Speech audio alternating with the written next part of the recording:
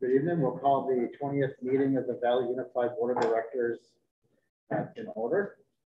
Roll call. Nick Garrett. Here. Gerard Castonguay. Here. Keith Jandro. Mindy Braley. Here. Josh Desjardins. Here. Toby Jandro. By Zoom. Robert Hoyes, not here. Rose McCory. Here. And Gary Sibley. Okay. Adjustments to the agenda. We do have one small adjustment right at the end of new business. We're going to add an item C just to discuss the next meeting date. Yeah. At this time, is there anybody who would like to address the board for public participation? Seeing as none, we'll approve approval of minutes for the 19th meeting, January 12th, 2022. I move that we approve the minutes of the last meeting. Second. Rose, any discussion? Okay, all those that approve minutes. Okay.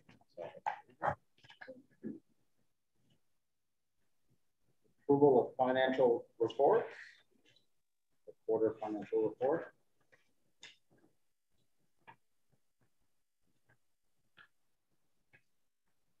Motion. Gerard. Second. Mindy. Any discussion? None. All those in favor? Opposed?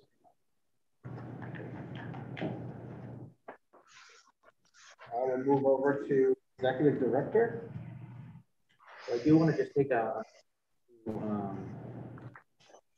something, and I will be pushing a large screen. As part of our effort to, we did have a discussion last board meeting that, perhaps it is time to re-educate the public on why Valley Unified still makes sense for our communities. So I just prepared a small presentation. You have the slides in your packet as well. Feel free to ask questions. I'm going to go over this relatively quick just because you're all familiar with all this, but we do want to push this out, or some version of this out, to our public as best that we can. So starting off with the first slide, why Valley Unified? Just a reminder, Valley Unified was not created specifically for the shared regional high school. I know that was the most visual piece of Valley Unified, but it's not the only thing that we had when we formed this. The shared regional high school was only one of the 7 strategic priorities formed under Valley Unified, which also includes maintaining an elementary in each SAU, combining our Valley Unified adult and continuing ed, shared administrative structure, optimizing the tech center, optimizing our collaboration with UMFK and Northern Maine Community College, connecting to the community and using technology. Just as a point of, a reminder, as each of our districts gets smaller, providing additional educational opportunities while maintaining efficiencies will become more challenging. So first off, enrollment matters. So let's just really briefly talk. We've had these conversations, but I think it's important that we take a look at those last 3 dates. So we have 2015, 16. That was the year before strategic planning process started. Total enrollment was 1612. That wasn't that long ago. This year today, I actually took an enrollment count today. We're at 1464, and you could see the numbers for each SAU. The green band is SAD 27, blue is Madawaska, and the gray is SAD 33.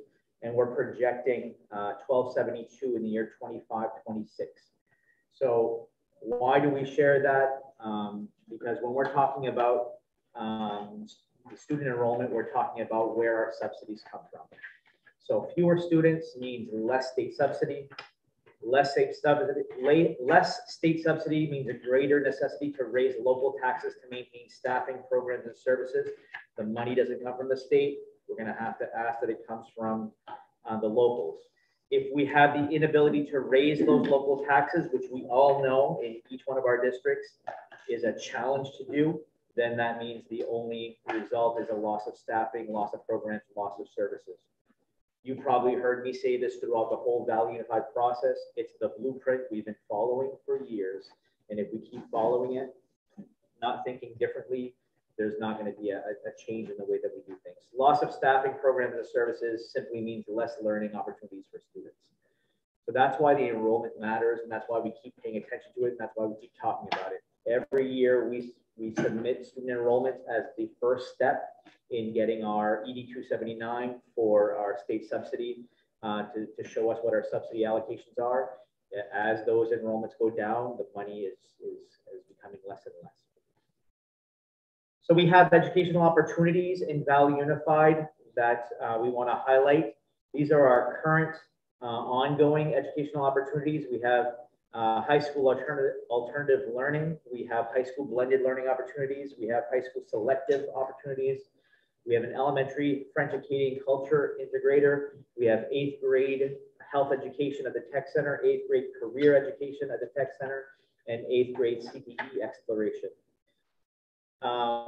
Right now, the future educational opportunities that we are working on that are under development are expanded career focused access to post-secondary learning opportunities, partnering with UMFK, Northern Maine Community College on really expanding what we offer for early college and tying that into career focus. We also want to focus on career focused pathways for all of our high school students. Why are we talking mostly about high school? I think because the critical point is for those high school students, whereas a small elementary school could still meet the needs of students in diverse ways. High school students without programs, without electives, without courses that allow them to choose what career they may want to go into, we're simply rubber stamping each student and saying, well, you're going to fit the same mold as everyone else.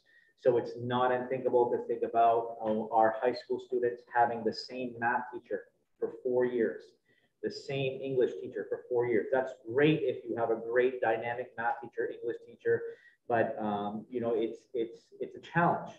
And when filling vacancies, we all know what game has been going on for quite some time. A vacancy in one district means that we're taking an employee from another district. Luckily, we've been able to draw some people from out of the region so as to not steal from each other, but that seems to be what's happening more than not. The future, what kind of educational opportunities do we still need to discuss and consider? I think one of the biggest things that we're going to need to discuss as 3 SAUs as a Valley Unified Board is looking at a shared regional life skills program for our high needs special education students. We are every year increasing our special ed population, and the diversity between a special ed student who needs academic services and a special ed student that needs so many other services is getting that span is getting wider and wider. And so we're going to need to talk about some kind of shared life skills program in the future so that we don't have to send students to OTC and press style or even downstate to meet their needs. That's something that we're going to have to slowly discuss and get into that, but I think it would be a benefit to the region, and it would definitely benefit each of our districts. We also have some operational efficiencies that were created under Valley Unified. We have a shared administrative team, as you know, superintendent, assistant superintendent, director of finance, coordinator of innovation and outreach, curriculum coordinator, food service director, just to name a few. I think, well, actually that's naming all of them. So those are our shared administrative people. We also have shared teachers or learning facilitators. We have a half-time French Acadian integrator, half health education instructor, half career education instructor, alternative learning instructor. We share supports and collaboration. So we share central office functions as best we can. We share grant writing. We share professional development opportunities. Annual training opportunities are shared, and then shared curriculum development. And then we do have shared databases, and this is something that we'll highlight at the end of the meeting here when we go over some of those shared services that we prepared for you. But ADS ProFund, essentially our accounting, payroll, budgeting software, that's shared between the 3 districts. It's under Valley Unified. Time Clock Plus, under Valley Unified. Power School is Valley Unified, which also has underneath Power School our Swift K-12 alert system, our report creator, our eForms collector, and our Power School test server. That's all in that same umbrella. We have Empower Learning, which is another elementary student information system. Our library system, Fall Destiny, is under Valley Unified. Kimono Cloud, which helps data sync between Power School, so it's a translator between programs, so that's under Valley Unified. Otis Online, which is our staff development, online professional development suite, that's shared. And then our frontline education, recruiting and hiring suite that just came online is also shared under Valley Unified. We have shared software, QuickBooks, Renaissance Freckle, that's math and reading for the elementary kids. Land School, which is a classroom management piece for our teachers, and then Labster, and then shared technology services with our Kajit Wi-Fi bus service and our DMR radio system. So as you can see, a lot of sharing going on, and because we share the cost of all of those, which falls under financial considerations. So when we're looking at financial considerations, we have to remember that a lot of these things were put in place because of the 3 big grants that we got back in 2017, 18, and 19. Educational Efficiencies and Opportunity, $635,000. Then we had FEDES 2, 700, almost 16,000, and then FEDES 3, 1.2 million. We spent half of FEDES 3 in our work with some programs, and then our site selection engineering, and then we had to turn back the rest of that, almost 800,000. We had to send back to the state under FEDES 3.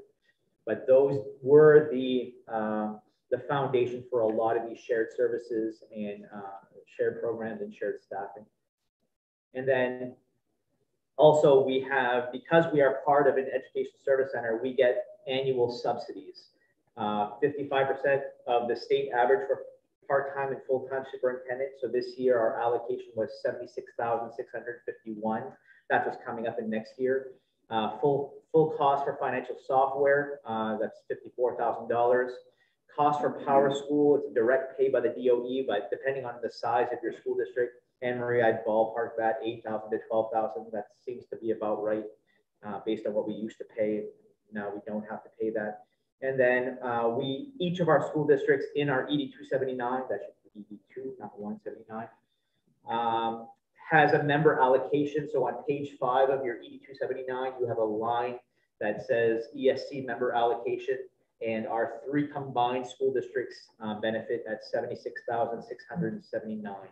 Obviously, MSD 33 gets a little less because of their size, Madawaska a little more, and then SED 27 a little more, but that's our combined allocation. So there are financial benefits for being in the ESC as well.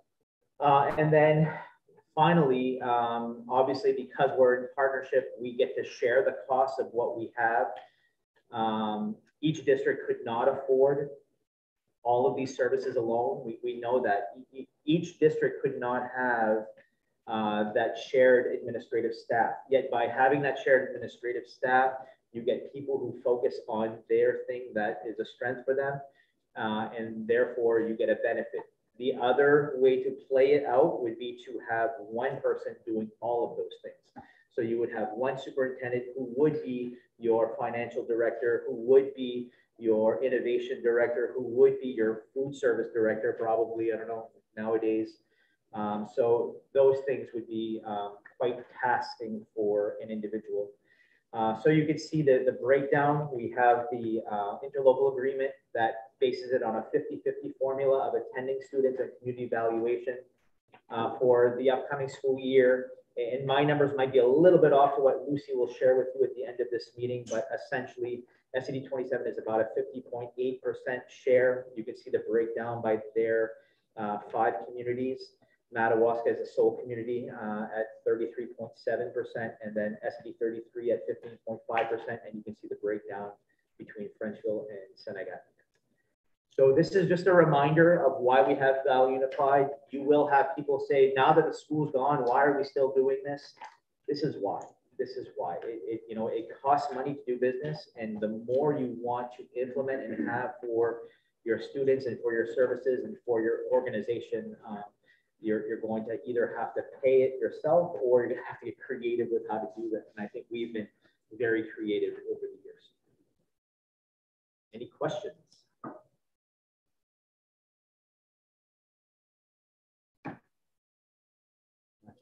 That's all I have, Mr. Chairman. I'll do that. Okay. Now moving on to the next item of business, committee reports. First read of the policy, BED.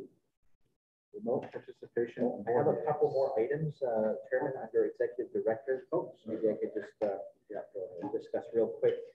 Just the next item, item B, just wanted you to know that we used to have statewide executive director meetings.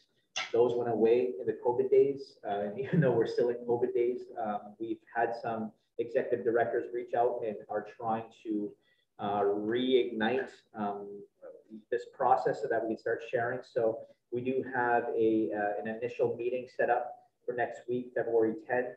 And when we meet next, I'll report out to you on what the statewide executive directors are thinking and how we're sharing some ideas, and I'll report that all back out to you guys. The item C is the Value Unified Shared Services contract information. This was a question after last meeting from Mr. Gendreau. He asked, it would be helpful if we could see what the contracts are under Value Unified. So you should see. Did I include that in there?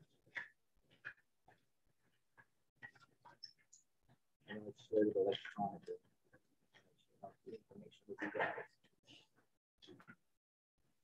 So you can see behind me, and I think it's in your packet. Yeah, this one right here. Yeah.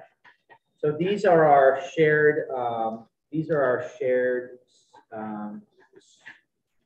Contracts. So you'll see all of the administrative contracts. You'll note that they are 2-year contracts, and they're all currently under the 2021 to 23 term. Typically, what we do is when we reissue contracts, coming up for this year, it's reissuing a 2-year contract. So that's what we've always done administratively. So you can see where that is. And then we have our shared teacher information. Depending on what bargaining agreement they have in their district, that's where those individuals fall. So Jenny Bechart is under the Madawaska collective bargaining agreement. Michelle Charnick is on an annual contract because she is a JMG employee. So she's a contracted service. Don Rossiel, who is the alternative learning teacher at the tech center, is at will employment under adult ed. Connie Coutier, the French integrator, is under a 3-year contract. Connie has recently resigned to take a position in another district. So we'll be looking at how to fill this integrator position specifically for Value Unified shortly. And then Gloria Clovette, who also helps with continuing ed, is also at will employment. So you can see those are our current contracts. Then we have our shared programs, and it's essentially what I highlighted in the presentation to you guys. Anne-Marie did some wonderful work here. So you'll see some dollar amounts and you'll see some dates on this document. It's not fully completed just because of how much work it is to get all of that information. Some of them are annual, some of them are multi-year so that we could save. Some of them are paid by each district, some of them are, so you can see the different varieties there, but she did a really good job at highlighting what those all are and what they do for our districts. I don't know if we had any administrators who wanted to report out on anything. Sharon, Peter. Just that I wasn't here last meeting, so if you have any questions for me regarding the work that I've been doing, I've been spending a lot of time moving information into Power School for the middle high school. We are pushing out our first semester 1 grades, and we're learning a lot as we're going along. I've recently been certified through Power School for Power Teacher Pro. And then I'm also working on a lot of the efficiencies within the program as part of the transfer. So I've been doing a lot of work with that. But if you have any questions for me, I'm available. I've been living in Power School. Power School, new expert. Thank you, Sharon. Now I'm done with my report. Thank you, Ben. Yeah. Is there any questions on the board? Seeing none, we'll move over to the next item of business, committee reports. The first three for policy BED, remote participation in board meetings. Yeah, so each of your districts have adopted policy BED in a way to allow for board members to participate remotely. I think we qualify under each of our boards, but I think officially we should, as a Valley Unified Board, adopt this. It's the same language that falls into the 3327 in Madawaska policy. It's a boilerplate. All I did was change school board or 27 or 33 Madawaska to Valley Unified, so you can see. And then I changed all the references to superintendent to executive director. So this is just the first read, and then we can adopt it next meeting if the board so chooses. Questions? Okay. Item 9, items of the business. There's no old business, new business. C subsidy for 2022 and 2023. And Lucy, in your budget presentation, do you go over the subsidy that we are receiving? Very good. Yeah, so yeah, I think I highlighted it in your notes just as a preface to Lucy's presentation. And I did also in my presentation, but just a reminder of the subsidies that we get for participating in Valley Unified.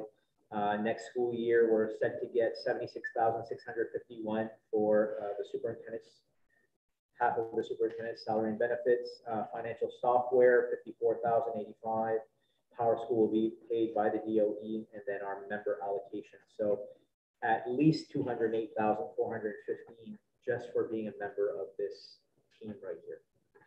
Just as a reminder. Lucy, I can turn it over to you for the first read of the budget. You have 3 sheets in front of you. Did you email it to Toby? I'm going to email it to Toby right now. We'll start with the long sheet. There's only a single sheet, not safety. And we'll go through how we calculated the percentage of the cost share. So there's 3 sections on that sheet, and the middle section is actually where we calculate the percentages. I take the ED 279 that we received from the department for each district, and I look at the average attending pupils that we reported out, and that flow through on that report. And for this fiscal year, Madawaska will have 402 attending pupils, and that's at October 1st, 2021 information. SAD 33 will have an average of 241.5 average attending pupils, and SAD 27 has 833 average attending pupils. That includes all pupils that attend in that district, including the tuition to towns. And then the other section that helps calculate the percentages is evaluations. And I use evaluations that come through on the ED 279 as well. And in most cases, that's a 3-year average of valuations for each town. And they're reported there. And then, so that gives me the percent of pupils as relates to total attending pupils. And it gives me a percent evaluation as pertains to total percent evaluation. And the 2 at 50-50 gives me the percent of what each district will be charged. So in the case of Madawaska, there'll be 33.56%. SAD 33 will be 15.74%, and MSAD 27 will be 50.70%. So the total budget, those are going to be the contributing. So if we go back to the top section, I put a summary of the budget on the left-hand side, and we'll go through that in a minute. And then I've applied, I'm estimating a carry forward of about 50,000 to be applied to the budget. The DOE reimbursements, the superintendent percent contributions from Department of Ed, and the financial system, the time clock system. Those are the 2 components that will come into play here.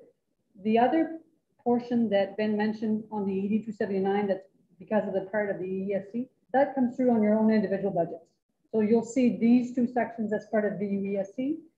The other contributions are part of your own ED 279s at your district level. So in this case, I'm proposing a net assessment of $582,000 And I'm showing it based on cost centers because that's how I have to report it to the Department of Education. And MSAD 27's portion of that would be $295,020. Last year was 286, so an increase of 8,771. SAD 33 proposing 91,725. Last year was 87,385, an increase of about $4,300. In Madawaska, 195,264 as compared to last year's 189,959, an increase of about $5,300. The bottom portion of that section shows you what the percent contribution is per town. I've often been asked, you know, how much does San Francisco or how much does New Canada or how much does St. Francis or Canada contribute specifically to VUESC? And in order, it's a little bit different because now I can only factor in the resident students. So that's the difference between the two calculations. The bottom section only takes into account the resident students as pertain to each specific town.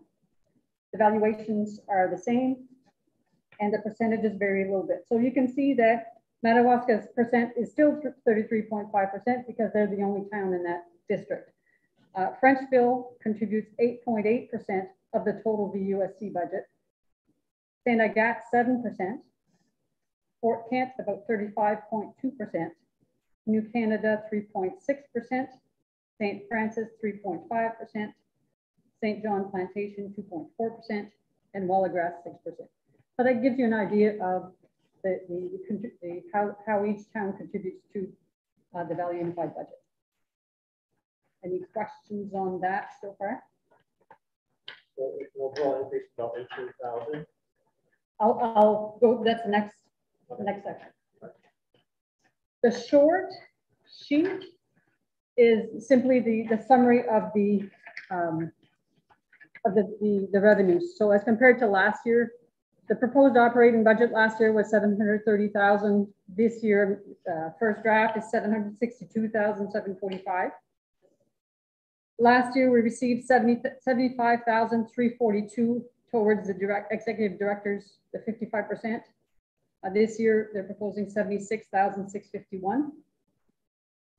Last year, the cost of the financial software and the Time Clock Plus was 51,000. This year is 54,000. And the increase there is we're using it more. The Time Clock system has been really beneficial for us in that not only, especially when EPL came into play, because now we have to track everybody on an hourly basis. For each 40 hours they work, they earn an hour of EPL. The Time Clock system has actually allowed us to do this very easily. We've just set everybody up with a clock in. It uploads directly into our financial system, and then we can keep track of both and their pay easily. And then I'm proposing using 50,000 of the carry forward as opposed to what we used last year, 40,000, for a net district assessment of 582 as compared to 563 from last year. And again, the power school does come into play, but it's paid directly at the state level, and we don't see on the direct cost, and it doesn't flow through us. So now the other two sheets that are stapled together, I'm basically proposing a very similar budget to last year, because at the central office section, not much has changed. We're still the same 5 people that are covered in this central office in terms of the salaries. The only one that there's the superintendent, assistant superintendent, the director of finance, food services, and Peter Caron's role of the innovative coordinator. Sharon is part of Valley Unified, but she's shared at a different percentage. So I've kept her at the district levels where she shared 30, 30, 30, 1/3, 1/3, 1/3. So in the board section, that's this board and any expenses or any stipends that you would cover. No increase there, same as last year. The legal services I've kept the same. Where we're going to be working on the ILA, I anticipate that we may have some charges as pertains to legal, because we will want to have that reviewed not only individually as a district, in each district, but you'll also want a legal review at the VUSC level. The second section is executive administration. That's the superintendent, assistant superintendent, and the innovator role. The increase there, this year's COLA increase is 5.9%. So the salary increases on here are based at 5.9% increase.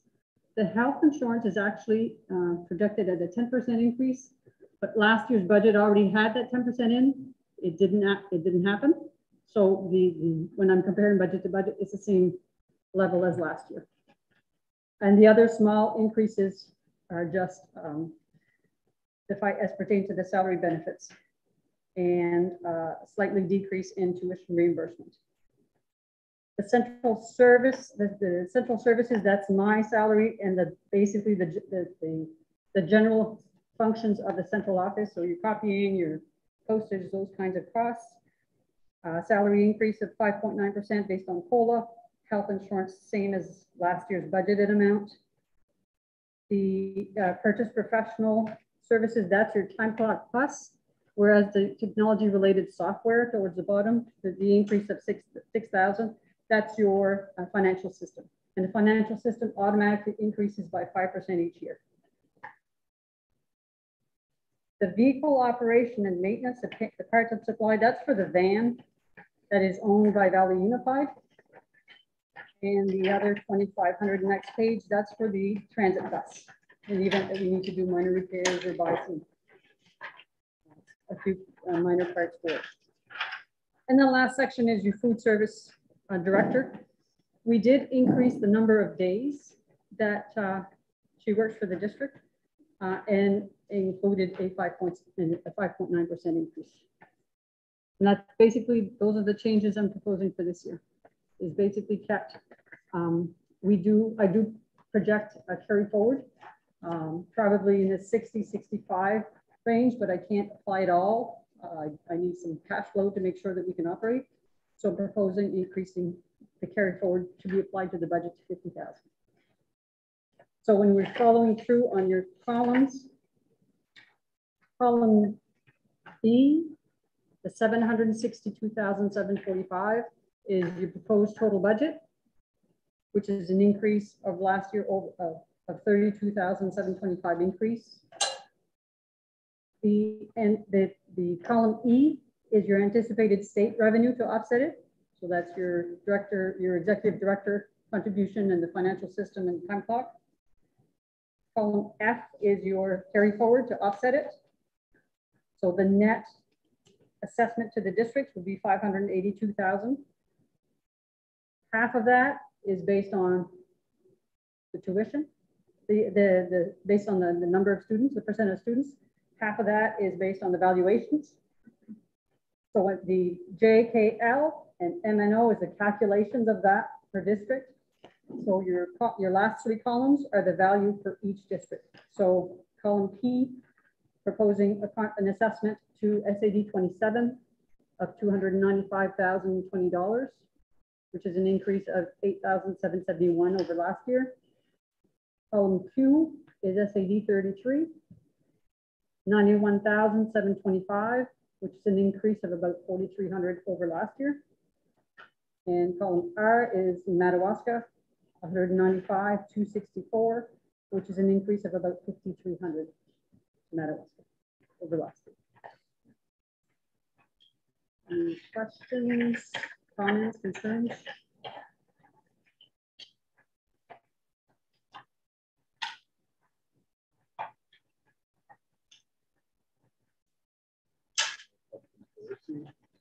This is just the first read, so we'll have time to look through things, and then when we start, going through our own individual budgets and factoring this in, that's when we may need to make adjustments. So, like Lucy said, a lot of this is essentially the same numbers as last year. It is factoring in a COLA increase for the employees, and that's essentially the biggest change. How do you find out a COLA setting? It's published every year in December, late December. And that's a Social Security COLA.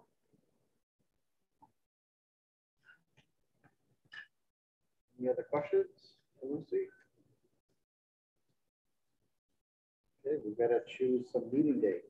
Next meeting dates. It was brought to my attention that the next meeting for this board would be in a couple of weeks, February 14, which is Valentine's Day. I'm not a gambler. I don't know about you guys. I don't know that that's the right move unless we can turn it into date night. I don't know. Probably not the best choice. So I didn't know if the board wanted to consider another date. I will let you know that the meeting after that is set for March 14th. So we currently have a budget workshop number 2, February 14, and then budget workshop number 3, which is the week we should have an adoption of the budget is March 14th. I guess the first question is, do we agree that February 14, Valentine's Day is probably not a good day to meet, or do we want to go with it? I can make it up to my wife, but it's up to you guys. I'm fine. You are? After 40 some odd years of marriage. After 61, it doesn't matter. Well, I've got 12. I'll be out of town, so I can't make it, but it has nothing to do with that.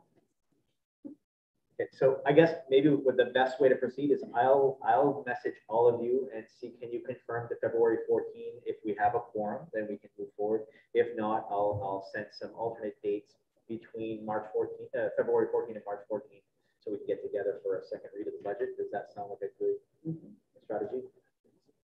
Ben? Yeah. I'm just wondering how much time you need for the second presentation of the budget, because it's pretty clear. She made a great presentation. I can predict that you'll probably come for the budget and it may not last too long. Well, I know the board wanted to also have more further discussions on the ILA. When I look at February 14, every district will have had a chance to meet. 27 did last week, 33 will next week, but Madawaska is only meeting after February 14th. They're meeting on the 28th. So we wouldn't be able to have ILA discussions for February 14th anyway. So it would simply be for a second read of the budget only. Right, so I'm wondering if the second read of the budget could be at the next scheduled meeting, Which would be the March 14th. which is ILA. So Yeah, which I would don't be know. Just a suggestion. So table the next meeting till the March 14th. I think we would have ILA discussions and the final read of the budget at that time pretty well to consider. And it'd be worth our collective time at that. Toby, Yeah, Toby, what do you think about that? Are you okay with that plan? That works for me. I had thumbed up before, but you guys were talking, so I'm good. Thank you. So let's move forward with that plan, and I'll notify Keith and Gary as well. any other business before we adjourn? Oh, we have to do that. Okay, can I get a motion to adjourn? Motion to adjourn. Art, second. Rick, all those in favor? Okay, have a good evening, everyone. It was short.